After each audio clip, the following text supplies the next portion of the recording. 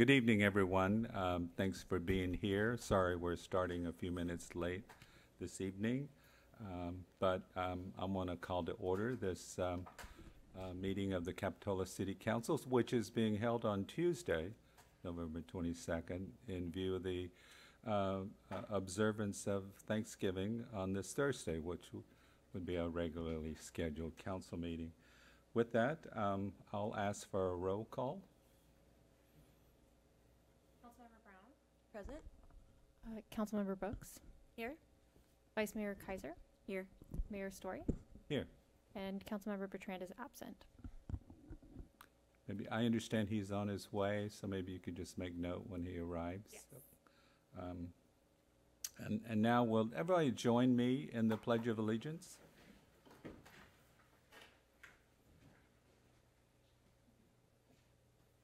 I pledge allegiance to the flag of the United States of America and to the republic for which it stands, one nation, under God, indivisible, with liberty and justice for all.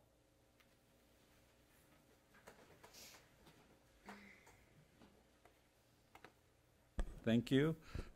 Now I'll ask if there's any additions or deletions to the agenda. Staff has no changes to the agenda this evening. Okay. No changes. We'll move on now then to presentations. And we have one presentation this evening, which is a staff introduction of our new city clerk, Julia Moss. Is there somebody that's going to lead us in this presentation? And Jamie? I'm going to take a stab at it. Go for it. So I really want to welcome Julia Moss to Capitola as our new city clerk. She joins us from San Diego area, where she's worked as a deputy clerk for both the cities of San Marcos and Oceanside. Julia actually went to the University of San Diego, obtained a bachelor's degree in sociology and communications, and she has done a great job of sort of growing her skills throughout her career. She's worked in the airline industry as well as for local government, and interestingly is also a native of Santa Cruz County. Grew up in the Santa Cruz Mountains, and she's living in Scotts Valley. So really extend a warm welcome to Julia. Usually people get to attend these meetings and be introduced and then go home. Julia is on the job and working this evening, so. Glad to be here. Yeah, so welcome. Well, would you like to say a few words, Julia? Sure. Well, I'm really glad to be back in the area. I moved away from Santa Cruz County about almost 15 years ago now, and I didn't ever think I was going to come back. And when this opportunity presented itself, it really felt like a wonderful homecoming, and I'm really thrilled to be back working for a city that I grew up frequenting, and being closer to family is really wonderful for me. So I appreciate the opportunity to serve you guys as the city clerk, and I look forward to working with all of you. Okay. Council members, would you like to extend a welcome to Julia? Welcome. And I apologize in advance for when things get crazy up here and you have to take the minutes for it. So. Welcome, Julia. Excited to work with you. Same. I'm happy that you're here. Thank you. Yes, and well, congratulations on coming back home and on becoming part of the City of Capitola family. I think we feel fortunate to have you here with your background as a deputy clerk, and especially in the airline industry. You may be helping us to fly this ship in days to come. So welcome, Julia. We look forward to working with you. Thanks very much. So do we have any additional materials for this evening's meeting? Staff did receive a public comment related to item 8A, and a copy of that has been posted online, and there's a copy available for you at the dais. Okay. Thank you. This email will be included as part of the record. Before I go any further, I did want to thank our technician for the evening, Eric, who is manning our audiovisual in the background there and making it available for future rebroadcast. Unfortunately, I don't have the information on those exact dates, but if you're interested, look it up on the City of Capitola's website. Next, we'll move on to Oral communications, this is opportunity for members of the public to address the city council on items that are either not on tonight's agenda or are on tonight's consent agenda. For those of you in the audience, copies of the agendas are at the back of the chambers. Is there any member of the audience that's here in person that would like to address the council? Seeing none, Julio, do we have anyone on Zoom that would like to address the council? Not at this time. Okay. Next, we'll move on to staff and city council comments. We'll start with staff comments. I have a couple just short updates for the council, starting at the very small scale. We have been using the funding. You'll recall in our budget this year, we allocated $100,000 to help do some work around City Hall. And you notice a couple items on your closed session, or your open session consent calendar agenda to approve a new roof, and then some backup power generation as well. We've also been working hard upstairs. For those of you who haven't seen it, we actually have been finishing up kind of a staff reorganization, moving people around, and setting up a new meeting room, which is very exciting for us because City Hall hasn't had a meeting room. So I want to thank the council for those funds, and we're looking forward to being able to invest in this facility. I also will note that we are hoping to be able to upgrade the public restrooms downstairs here, which I know have been needing upgrades for quite a while. Secondarily, as everyone is well aware, we have a request in, Congressman Panetta has requested $3.5 million to help fund our wharf project. That is contingent on the federal budget, which, as you probably know, still hasn't been adopted. My hope is that after the Thanksgiving break, they're going to roll up their sleeves, and we should be receiving word, hopefully, in a couple short weeks after the Thanksgiving break. Thank you. Any other staff comments? Seeing none. City council comments. Yeah, I had a quick one. Sorry. No. Okay. Just that we, at our little city, is offering our free parking in the village, which is a great holiday tradition that we've done here to help promote small businesses and restaurants within the village. So it's 3 hours. It goes from Thanksgiving to Christmas. Come and shop. We're gonna have the wreaths up soon too. Those are great selfie stations. Yeah. If I could also make a quick comment. Certainly. I just wanted to take a moment to acknowledge the victims of the tragedy in Club Q in Colorado Springs this past week. This kind of senseless violence has no place in our society, and I'd like to ask our mayor if we might adjourn tonight's meeting in honor of those that were lost. Certainly. I think that would be very fitting. Thank you. Thank you. Comments on? Yes. Councilmember Bertrand. My apology to the council for being late, and thank you, Margot, for giving me a call. Yeah. I was emptying the garbage. Glad you can make it. Yeah.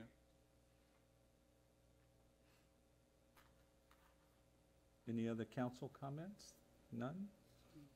Okay. I have no comments, so now we'll move. I do have a little Go comment ahead. about Club Q. And, you know, the person who was able to restrain the assault person. So it's sort of like me. When in San Francisco, I went to a lot of gay clubs because there was a lot of different things happening there that was very interesting. And this assault was stopped by a person who brought their family and kids there. So I think the thing to dwell on is that this is a very inclusive community.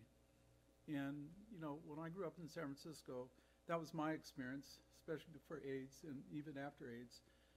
Very inclusive community, and the sense that they were just so full of life and happy to be is something you truly have to experience, and it's often forgotten in our public discourse, but it's something truly amazing. So I think that fact is something to dwell on. Yeah, thank you, Councilmember Bertrand. Next, we'll move on to the consent items for this evening. These items will be handled with a single vote unless a council member wishes to pull any item for further discussion. First, looking to my left, any items to pull? Looking to my right, no items to pull. So I'll entertain a motion, but I would like to ask that we have item F be pulled as a separate vote, since I have a conflict on that item, as at least a piece of it. So if we could maybe, so I can recuse myself on that particular vote. So can we have a motion on the other items? I could make a motion to consent items A through E. Second? And then G through L? Oh, No. it's long, yeah. And G through L, please. Okay, there's a motion by Vice Mayor Kaiser, and the second by Councilmember Bertrand. Can we have a roll call vote, please, on those items? Councilmember Brown, Aye. Councilmember Brooks, Aye. Councilmember Bertrand, Aye. Vice Mayor Kaiser, Aye. and Mayor Story. Aye. Next, can we have a motion concerning item F? And maybe just to explain why I asked for that separately, and that I'm going to recuse myself on that because parts of that pertain to the Monarch Cove, which is within my zone of conflict of interest. So can we have a motion and a second? I'll move approval of item F on consent. I'll second. There's a motion by Councilmember Brown, seconded by Councilmember Brooks. Can we have a roll call vote on that, please? Councilmember Brown, Aye. Councilmember Brooks, Aye. Councilmember Bertrand, I agree. Vice Mayor Kaiser, Aye. and Mayor Story. Recuse. That takes us to general government and public hearings for this evening. The first item A is the San Jose Avenue parking layout modifications. The recommended action is to authorize modifications to on-street parking on San Jose Avenue. Can we have a staff report, please? All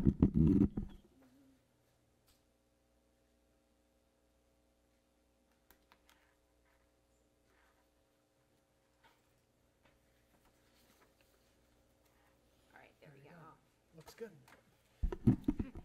All right, good evening, Mayor and council members. I am pleased to give my first staff report in front of the council here, seeking authorizations for modifications to the parking layout on San Jose Avenue. As you all know, in June, the City Council adopted the Coastal Commission conditions for the outdoor dining ordinance, and it went into effect.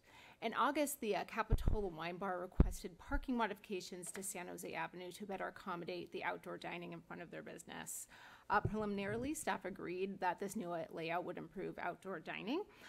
Prior to moving forward with the engineering review, the owners of the Capitola Wine Bar obtained support letters from their adjacent property owners, that being the Taffy Shop, Left Coast Sausage Works, Caruso's, the Rainbow Store, and 120 Esplanade. The city then contracted with Kimley Horn to provide a site investigation of existing street conditions and prepare a conceptual design, which is very small on the screen up here. I do have a close-up picture on the next slide. The proposed modifications mostly affect the south side, so the left side of the street, and flips the diagonal parking in front of the restaurant businesses to make those parallel spots, and then diagonal parking on the lower side of the screen. So you can see that a bit better in this screen. Left Coast Sausage Works, Capitola Wine Bar, and Caruso's have been working collaboratively to kind of arrange where their outdoor dining is going to be. These spots here are more of just providing a visual. They are not by no means the final delineations of their outdoor dining space. However, it does include their bicycle parking and other requirements of their outdoor dining spaces. And then you have your diagonal spots on the opposite side of the street. This leaves a standard 10-foot drive lane. There are no net loss to parking. There are 28 spots now in this segment of street, and there's 28 spots here in this proposed configuration. The one difference being the ADA spot would move to the opposite side of the street into a parallel spot. So upon approval of this configuration this evening, the restaurants may proceed with the obtaining a building permit for their outdoor dining decks. Prior to construction of the first deck, projected in early 2023, staff will obtain bids and restripe the roadway, which would require closing of the road for one day and a cost of approximately $5,000. In conclusion, staff finds that the modified parking layout is the preferred configuration to accommodate long-term outdoor dining uses for the dining establishments on San Jose Avenue.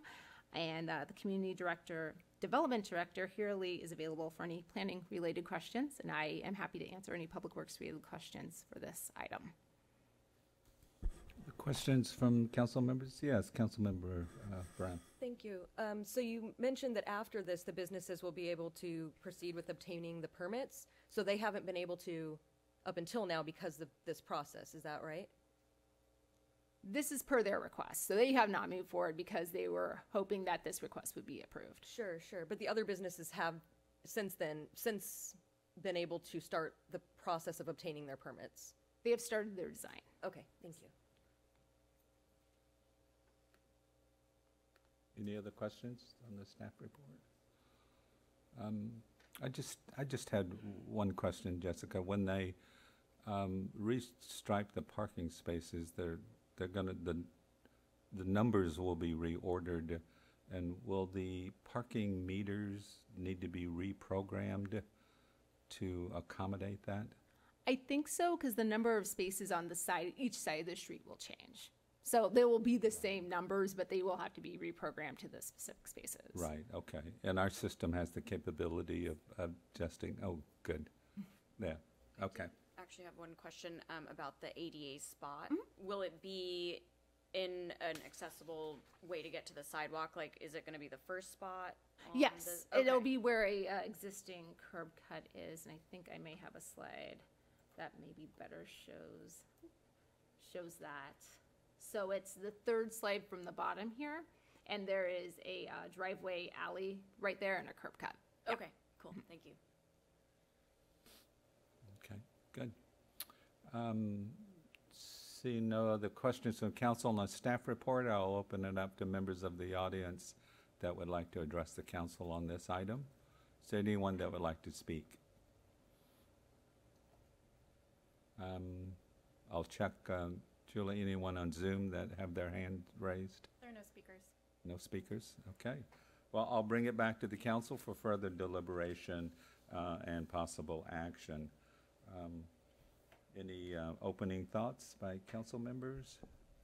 I just have a question or a comment rather based on the additional material that we received. You know, right now the businesses have until January 1st. And because of the additional time, I understand that it was, you know, at the request of the businesses, but I'm wondering if we could get any information about the potential for an extension for these particular businesses since they haven't been able to go forward with their design while this was underway, and if there's any kind of impact that would prevent us from doing that otherwise. Good evening. Yes, we can be flexible with the businesses. Our protocol was to make sure that each business continued to work on their permits, and since there has been such a delay in looking at this and having engineering work, we can definitely work with those businesses and just keep them to the same standard as all the other businesses of moving along with their permits and ensuring that they're working towards it. Okay, so just as long as there's momentum towards the end results, there's not a need for like a set additional deadline. Correct. Okay, cool, thank you. Just a follow-up to that, though. The rentals, is that effective starting January 1st or March the 1st, or? So the rent has been in place since It's September 15th. already existing. So we are Okay. collecting full rent from all establishments that are participating in the lottery. And they've just had to show us that they're continuing to work with Well, great. their landscape architect or that their building plans are in. And so we do have a guarantee that everyone has been working. All right, thank you. Any other questions or comments on the item? Does legal suggest that we add this extension to our motion this evening? I can't see Samantha on the screen, so I don't know. Well, I don't think we need one. We don't need to. As long as so they're showing As long as the they're showing they're still progress. moving forward, it doesn't need to be done by Okay. January 1st, right? Is that what I'm understanding? Yeah, that's correct. It wasn't a hard deadline. The community development director in our published rules has the ability to extend it.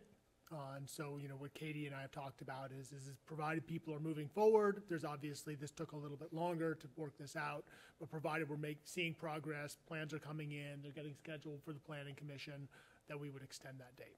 Okay. Thank you. I'll go ahead and move the authorization for modifications to on-street parking on San Jose Avenue. I can second. Okay, there's a motion by Councilmember Brooks, seconded by Vice Mayor Kaiser. I'll ask for a roll call vote. Councilmember Brown, Aye. Councilmember Brooks, Aye. Councilmember Bertrand, I agree. Vice Mayor Kaiser, Aye. and Mayor Story. Aye. That motion passes unanimously, which will bring us to item 8B. That item is to, you're welcome, Josh. Good night. Yeah, you too. Happy Thanksgiving. The next item is 8B, which is to authorize a request for proposals for the Jade Street Park Universally Accessible Playground Project. And the recommended action is to authorize the Public Works Department to issue a request for proposals for the design of a universally accessible playground at Jade Street Park. And Jessica, you're going to have 2 in a row? Yes. All right. Staff is pleased to present the authorization for this RFP for a universally accessible, or UA, playground at Jade Street Park. So as you all know, Jade Street is a public park operated and maintained by the city under a long-term use agreement with the Soquel Union Elementary School District, which was renewed this evening on the consent calendar. The proposed playground will replace an existing playground that was installed in 1999 and part of it in 2007, which is aging like you would expect a 15 to 20-year-old playground to age. During the budget discussions for the fiscal year 22-23 budget, the council allocated $275,000 to pursue this project.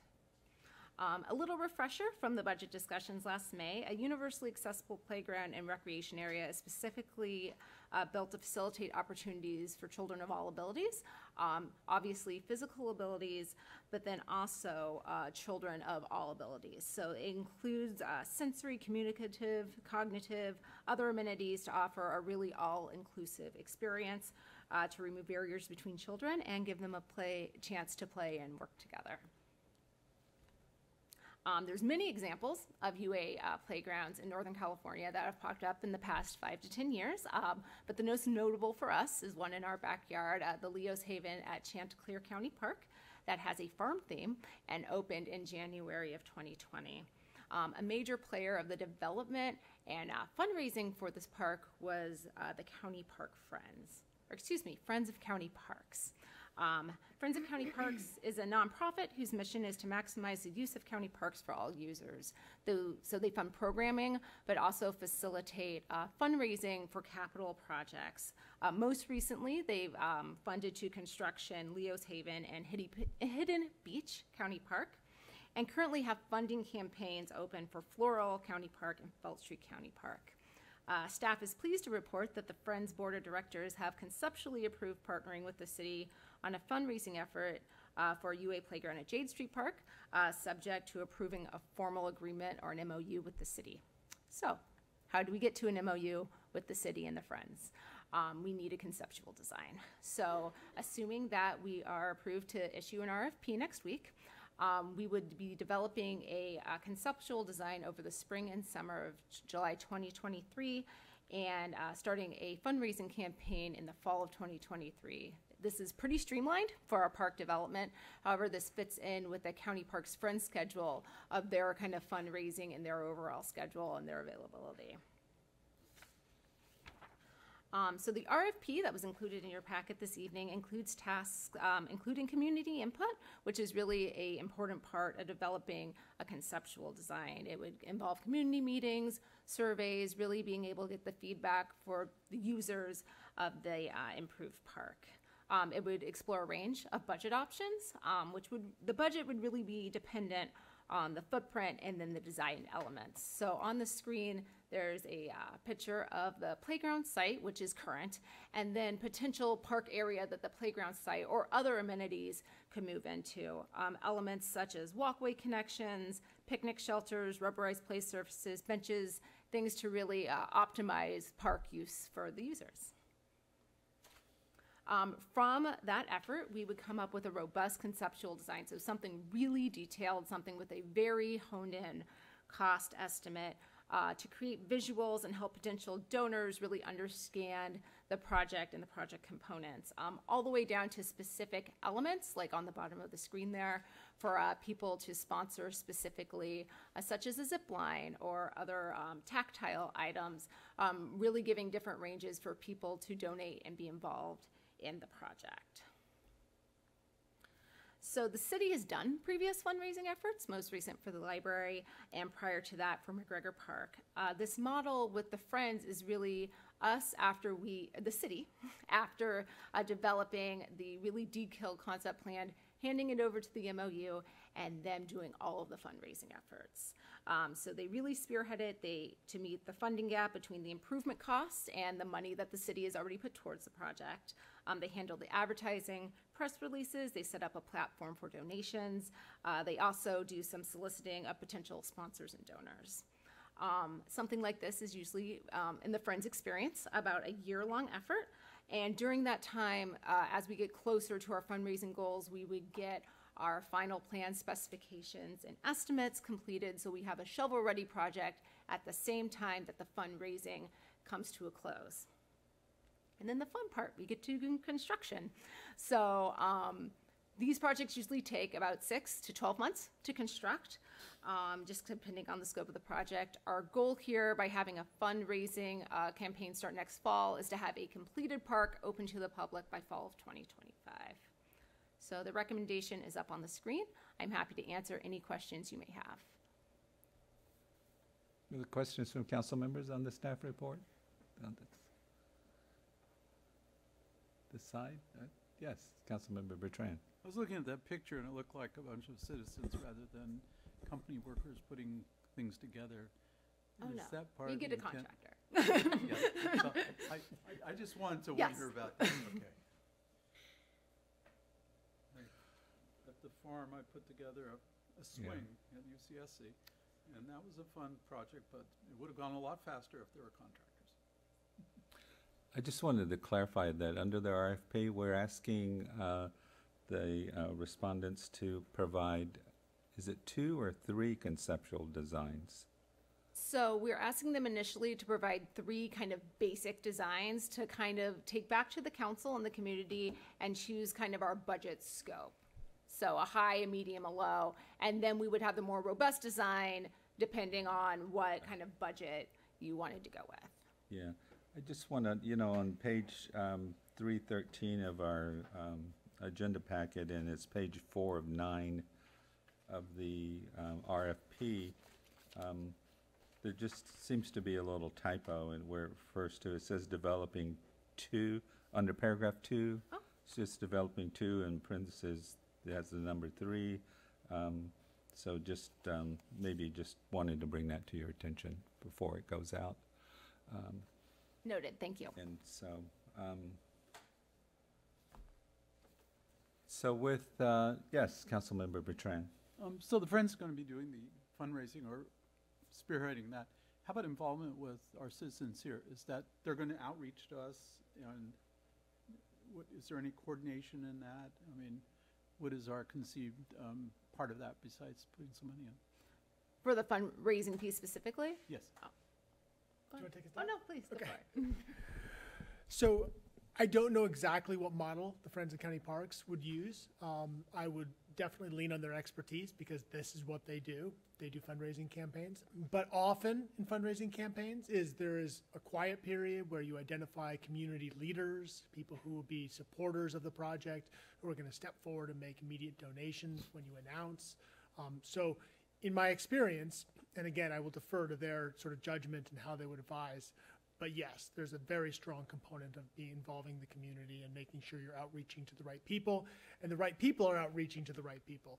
It's all very it's a whole profession in and of itself, how to be a really effective fundraiser. Okay, thanks for that. Any other questions on the staff report? Seeing none, I'll say, are there any members of the public that would like to address the council on this item? Seeing none, do we have anyone on Zoom that would like to address the council? There are no speakers. All right, thank you. Well, I'll bring it back for the council for further deliberation and action. Mayor, sorry, if I may. Yes. Well, you know, I just want to say I am really, really excited about this opportunity for our community, and I'm really excited to have this governing body, the folks around me today here to help make this move forward, and to have the support of my fellow council members on such a really important project, an impactful project for not just the city of Capitola, but for the county as we spearhead, as we become a model for other communities, not just here in this county, but statewide. So I appreciate your support on this and the community support as we move forward in the fundraising process. So with that, I'd like to make a motion to authorize the Public Works Department to issue a request for proposals for the design of a universally accessible playground at Jade Street Park. I'll second. Is there a second? Yes, there's a motion by Councilmember Brooks, seconded by Councilmember Bertrand. And before we go to the roll call vote, I just want to say, you know, I was very excited to see the drawings, the potential drawings of what that playground will look like one day in the future. I'm also excited about having a community fundraising goal here. We recently, just 2 years ago, we recently went through a community fundraising project for the Capitola Library. I just wanted, that was tremendously successful. The community really, you know, reached out and helped us reach our goals. And actually, we exceeded the goals that we had originally set for the Capitola Library. So I know that this campaign will be well received within the community, and there will be a lot of community participation to help us reach this goal and achieve this really tremendous, I think, public infrastructure project. So thank you, Jessica, for bringing this to us, and I'm sure the council will be looking forward to seeing this as it progresses, and I'll be watching from the outside. So with that, can we have a roll call vote, please? Councilmember Brown, Aye. Councilmember Brooks, Aye. Councilmember Bertrand, I agree. Vice Mayor Kaiser, Aye. and Mayor Story. Aye. I just said, Mayor Story said he'll be the first to donate.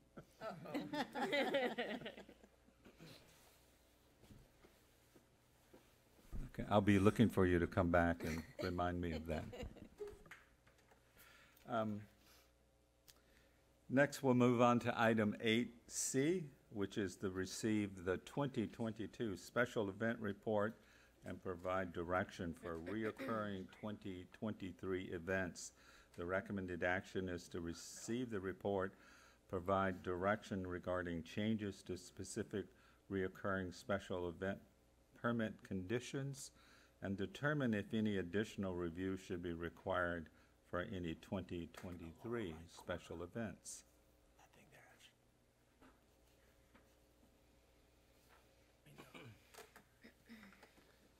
All right.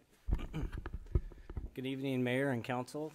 I'm here this evening to present the report on the this last year's 2022 special events, and then have you take a look at those reoccurring special events, the different permit conditions that we have, and then determine if there's any review that we need to look into, and then ultimately make a motion to permit those reoccurring 2023 permits that we'll go over.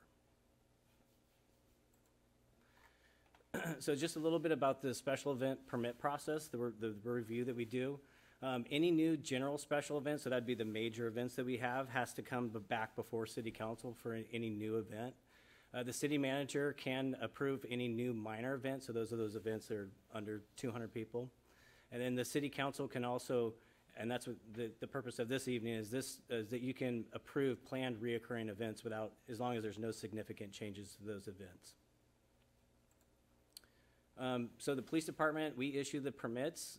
Like I said, the general special events permits are over 200 people and have significant impacts to city services. That'd be like the Wharf to Wharf, the car show, art and wine. Minor special event permits are under 200 attendees and have minimal impacts to city services. So those are sometimes either a surf contest, a skateboard contest, the sip and strolls. And then we also have the art and cultural events. Those are the Wednesday night concerts and the movies at the beach, those different events. So in 2022, the police department issued 11 general special event permits, 17 minor special event permits, and then 23 art and cultural permits. Here's a list of the general permits that we had. So the bigger ones are, again, like the art and wine, the Capitola car show, Wharf to Wharf, and the Monty fireworks. And then I'll move into, these are the 17 minor special events. So we had the Sip and Strolls, Operation Surf, Village Easter egg hunt, the Halloween parade, Capitola, and then the 23 art and cultural special events. So those are the art and music at the beach, the Wednesday night concerts, the opera at the beach, and the Friday night concerts, or the Friday night movies. Just a little recap. So we returned to pre-pandemic levels. So all the special events kind of came back for this year. Highlights for this year, we through a grant we were able to install or have bollards that are installed that we install in strategic locations throughout the village that allow us to have locked-in bollards, so that prevents vehicles from coming in, also prevents vehicles from leaving. We also worked collectively with Central Fire to deploy what we call critical response teams. So we team up with an officer with the fire department personnel. We actively patrol the event. If anything were to happen, they're right on scene. And so that's been something that we added this year that's been a really good cooperative effort with the fire department. And then we've also done a joint command. So we have a captain and then a captain or the chief with our department that we have a unified command that we pre-established. So we established that incident command system. So if in the event something were to happen, we pre-established that joint command that allows us to respond more effectively. And then did have one new event for 2022, and that was a first responder surf contest. It was just this last October. In total, staff billed 384 hours of police time and 83 hours of public works time. All the fees and those hours were paid by all the event organizers. As part of it, staff meets with each event organizer, and then we also prepare an operations order, and then we do an after actions report. We did receive a few complaints. We received complaints through the art and wine. There were some parking complaints in the neighborhoods, and there was also complaints about vehicles being ticketed in the permitted zones. And then we did have a traffic complaint of diversion traffic on Fanmar. Monty fireworks, we had complaints about the debris, and then we also had complaints about the sounds and then the impacts of both domestic and native animals. These complaints are kind of typical for these events. We didn't have anything else that was brought to our attention. And again, each of these things are talked about with event organizers, and then we attempt to address, like the traffic complaint, we'll attempt to address those issues and then do a better job with noticing. And so, kind of wraps it up. So the recommended action is to provide direction regarding changes to the specific recurring special event permit conditions and determine if there's any additional review that could be required for any planned reoccurring 2023 special events. And with that, I can open for any questions. Other questions from council members? I had a question, just because that one email or a couple emails about the parking ticket enforcement.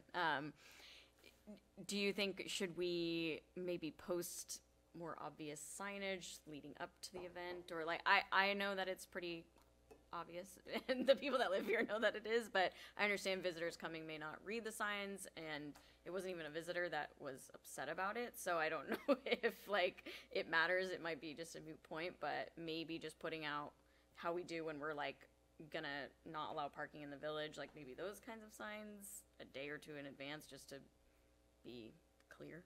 Yeah, I mean, we've been trying to increase definitely the noticing, like on our social media platforms, so Yeah. we can absolutely increase that. And then it's a challenge because the neighborhood that you're talking about, it's permitted in Capitola, but then right across the railroad tracks, it's the county, which is not permitted. And so people, I think, are just confused with where the parking Where? boundaries Okay. are. Yeah. And then they're fighting for spots. Some even are willing to take the ticket. Totally. in lieu Yeah. of Yeah. Just to have a absolutely. parking spot. So it's a challenge that, signage is one of the things that we can absolutely take a look at, for Okay. sure. Cool. Thank you. Yes. No, go ahead, Councilman. Two questions. One is about the significant amount of debris from the fireworks. And my own anecdotal observation was there was just a lot more fireworks. It was a magnificent show. And I'm just wondering if, and maybe this is a question we can have come back to us, of like, because maybe there's more fireworks exploded, that there's more debris, and if that's something we need to discuss just to make sure we're following all safety guidelines and the sanctuary, rules and protection issues. And then my second is about Halloween. We had a wonderful, humongous turnout, and I'm just wondering if we need to reconsider that as a special event instead of a minor event for next year, and if there's been conversations about that. So actually, I can talk about the debris to start with. So the debris, it's an issue. A lot of it depends on, we get the south winds that will come up in the evening, and so that debris that would end up in the ocean ends up on property owners, and so that's where we get the complaints. But we can obviously look into to what the regulations are That'd be with great. that. Yeah. Then in addition, and correct me if I'm wrong, my understanding is that the event organizers actually contract with Save Our Shores and conduct 2 post-event beach cleanup event to get the debris off the beach and out of the ocean. Is that correct? I would believe. Yeah, I've read that in the SEP. So that That is, would be great if staff can bring that back to council so it can remind us and we can remind the community about how we can all participate in events like that. Not all of our constituents use Facebook or social media platforms. I'm just wondering if we'll put it in our newsletter, things like that, just to ensure that everyone knows about those opportunities. But I'm still interested in ensuring that we're up to standards of what the rules are for the sanctuary. Yeah, absolutely. and so that's a future agenda item, or is it more just sort of information in our newsletters? Informational, I don't Okay, need a study. okay. And then for Halloween? Yeah, and then for the Halloween parade, we actually encouraged the chamber to actually file a permit this year, and in the past, they haven't done that. And so this was the first year, and so they started with the minor permit, which is, again, it's around the 200 person mark, but it also has to do with significant impacts to the city, our function. And so because it is kind of a shortened duration, it's right on the edge of whether it needs to kind of move into that higher category. With that becomes just more permit fees, and the costs then get pushed over to the chamber. Oh, okay.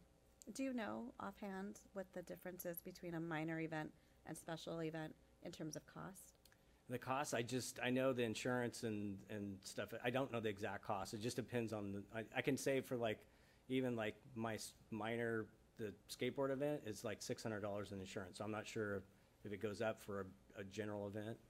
Yeah, I wouldn't want to require that change if it doesn't allow for that kind of, for the Halloween event to happen if they can't afford it or something like that. Right. So- Maybe it could be other parameters other than just the 200 mark. Like if it is like you're stating like the impact, like how short the duration of the event is or something, like that could be considered as far as cost and all that too. Those are all my So- questions, yeah. So the history actually of the children's parade is quite interesting. I think it just sort of evolved, and for a long time they didn't actually. There was no permit for it. It just happened, and the city participated very actively, and the chamber participated, and the businesses participated, but there was no necessarily like one organizer that was organizing everything. So we're trying to put a little bit more structure around it because, you know, it isn't a very long duration event, but it's a lot of people. Right, and so we do want to make sure that we have a real critical incident team that's prepared and ready to respond. So we're cognizant of like not just throwing a bunch of costs off on the chamber on an event that's really beloved by the community and also been a real partnership for many years. So we're trying to put a little bit more structure around it, but do it in a responsible way. Okay, Councilmember Bertrand. Yeah, I really appreciate the change and focus on organizing and setting up command centers. I think that's critical, especially from the way the public feels about how events are being conducted. I mean, that's what you're trying to do. In the past, there used to be a lot of letters about the idea of we're just inundated with events and the people that are sort of taking away from the quality of the village and the town. And I haven't seen those emails lately. And do you have a sense about, you know, how the public is responding, especially the residents downtown, in terms of their feeling about the number of events, the impact on the community, that kind of thing? You want to go for it? Yeah, I would say that I would say that we're at that capacity. I mean, I think there's a tremendous amount of special events. I think the village has almost an event almost every weekend. And it does have an impact on, like the businesses, depending on what event. Some thrive, some, it just depends on what happens with the different events. But I do feel that we're at kind of that capacity. But, you know, as we kind of add more, you know, we've added like the Women on Wave, but Women on Waves became a 1 day to a 2 day, but then the J race went away. So we've kind of maintained about that 11 for the generals, and then the minors hasn't changed too much. So I think we're at a pretty good place as far as, but I think we're right at that capacity. Okay. And some things are still impromptu, like the ukulele playing and such. And how's that turning out? I mean, every time I go down, it's a great thing, but is there anything that's ever come up to your attention? No, I haven't received any complaints. I know they work well with the different event organizers, and I think at times they even bring a fun element to a lot of them. Right. And so they're a welcomed addition. Okay. Thank you. If I would like to, you know, the conversation about the Monte fireworks extravaganza and the debris cleanup. I guess I did want to acknowledge, I got emails and pictures from residents who were at the beach the next morning, and they were actually showing, you know, all the exploded pieces of ordnance that was all over the beach. And I think it would behoove us to try to get out in front of that and let the community know that we have an active cleanup response team that's going to be there and you know, and picking up whatever debris may be left over, and just so that you know, that at least the community knows that we're aware of it, and that you know, we are wanting to put this on in an as environmentally friendly manner as we possibly can, you know, with that kind of activity. So, and then also with the, I did want to let you know that at the last Arts Commission meeting, and Nikki can confirm this, that we had a discussion about the art and music at the beach. We have lost our coordinator that did that for the Arts Commission, and there were some identified issues about having that being an ongoing event at that particular location. There are just certain things on a Sunday at the beach in the summer, it can get kind of congested and logistically difficult with these various uses. So I think the council will want to at least monitor and work with the Arts Commission closely, and seeing if it's even going to be possible to resurrect the art and music at the beach or maybe some other location that may be more suitable. So I just wanted to share that discussion that took place at the Arts Commission at our last meeting. So are there any other questions? Seeing none, are there any members of the public that would like to address the council on this item? Seeing none, anyone on Zoom? There are no speakers. No speakers, okay, thank you. With that, I'll bring it back for the council, and I think the only action is to receive the report, so I don't think we need a motion on this particular one. No, but I just did want to, because it was on the slide for a special event, that Surfin' Santa's this weekend. So if anyone was not aware, Santa's surfing in on Saturday. He's here, 12 to 3. All right, Might be waves too. Ooh. It's always good. Okay. well, with that, that brings us to item 9, adjournment. As requested, I am going to adjourn this meeting in honor of the victims of the Club Q tragedy in Colorado Springs. You know, it's always heartbreaking when we wake up and hear about another mass shooting in our country. And hopefully, you know, with that can come to an end, and that we can do what we can so that no community has to bear those, you know, tragedies and wear those scars. And just, I think from all of us, our heartfelt, you know, sympathies to the loss of the people of Colorado Springs. And I believe this affects everyone in Colorado Springs, not just, you know, the immediate victims or the immediate families of the victims. And so with that, I'm going to adjourn this meeting in honor of the victims of that shooting and the people of Colorado Springs. And I will adjourn this meeting until our next regularly scheduled meeting on December 8th, 2022 at 7 p.m. That's Yeah. 7 p.m.? 6 p.m.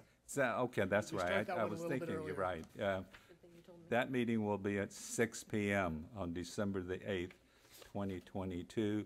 You don't want to miss it because it's going to be a transition of the city council after the confirmation of the election. So thank you, everyone, and good night.